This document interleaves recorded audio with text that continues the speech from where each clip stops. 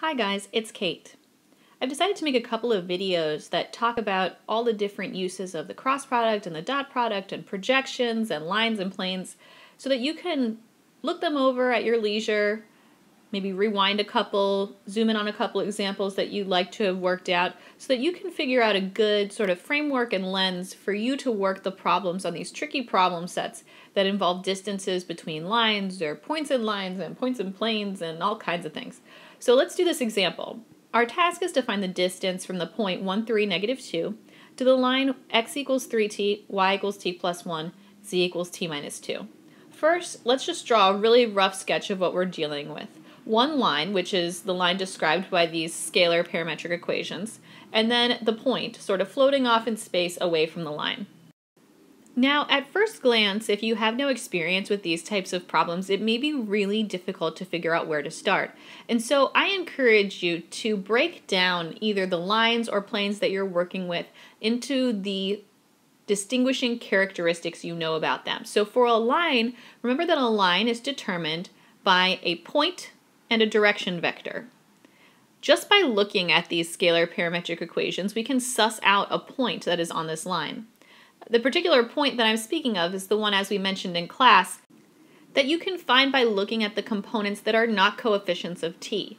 So in x, there is nothing other than 3, which is the coefficient of t, so the point on the line is going to have an x component of 0. The y component point on the line is going to have a y component of 1. And the z component is going to be negative 2. So let's just draw this point on the line. Note that we don't know anything about where exactly that point is on the line in relation to P, and that's okay. I've just drawn it down here and I named it Q for ease. And the other thing that we can determine is the direction vector for this line.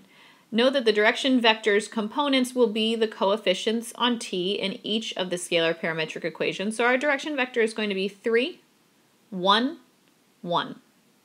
Let's add that as well. Now, let's figure out how we can visualize exactly what we're looking for. We are looking for the distance from this point P to this line right here. And so what that means is we want to drop an altitude from P that is perpendicular to the line. So what we want to determine is the length of that red dotted line. It's also a very useful technique to add in the vector that joins the point that you care about, that's sort of off afloat in space, to the point that's on your line. So let's do that.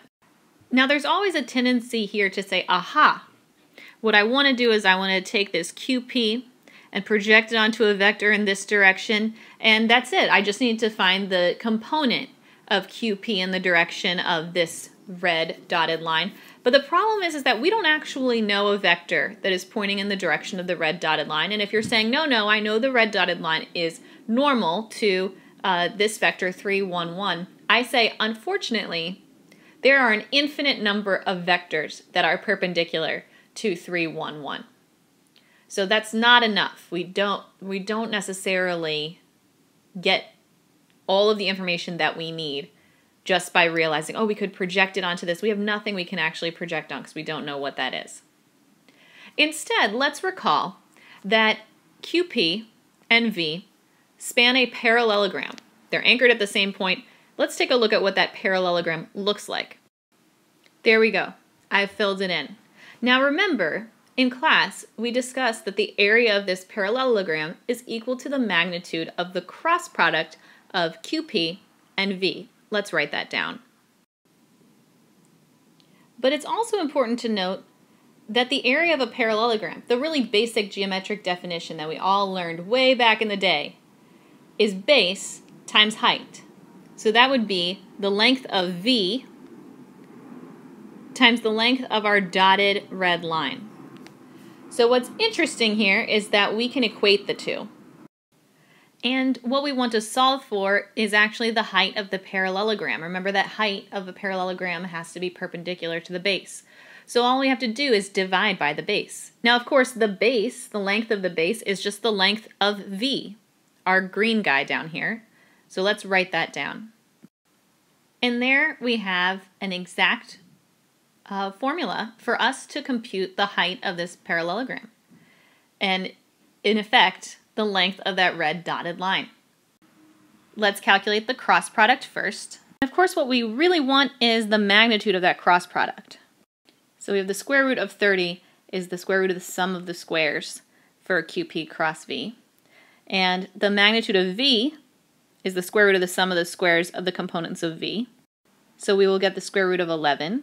So if we're really trying to compute the height here, we take the magnitude of the cross product divided by the magnitude of V, which is our base. We end up with the square root of 30 over 11. And that is our final answer. Really take your time, work through this at a very deliberate pace. Give yourself some time as you're working through some of these problems to try some things and see what's missing and see what works and see what doesn't. Okay, as always, if you have any questions, please don't hesitate to ask.